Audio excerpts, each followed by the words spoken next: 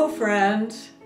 I'm so pleased that today for our Minister's Minute, we're going to be able to share with you a message from Muskan Virk, who is one of the world's youngest published authors and an expert on the subject of gratitude and thanksgiving. She was at our church one Sunday in July, and actually was part of our service, sharing with us a message about gratitude, and we all so enjoyed meeting her.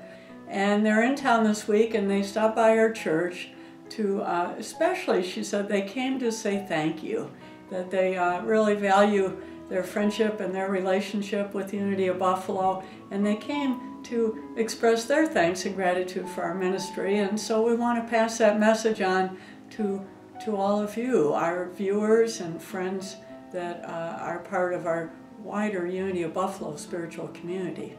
November is Gratitude Month in Unity. Our Unity worldwide movement is focusing on gratitude this month.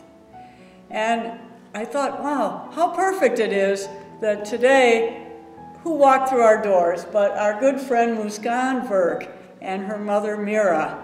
We met them in July when they came and were part of our Sunday service. Muskan has written a book called 365 Days of Gratitude.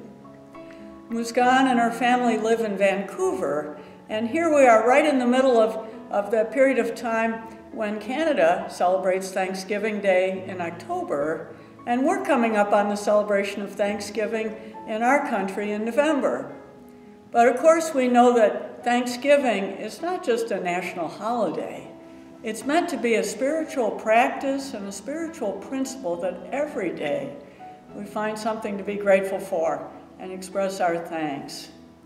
And so I'm so grateful that we're getting a Thanksgiving visit from Muskan and our friends in Vancouver.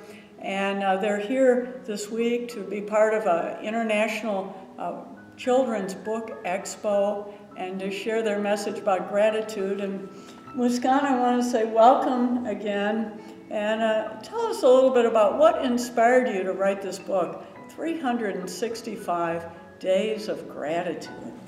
So when I was 6 years old, I started looking at everything negatively because I learned about gender inequality.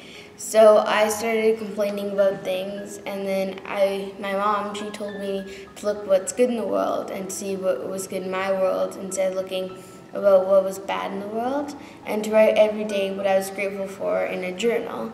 So after a year and a half, I got 455 things I was grateful for, and then when I took it to my mom, we read it together and we decided to publish it.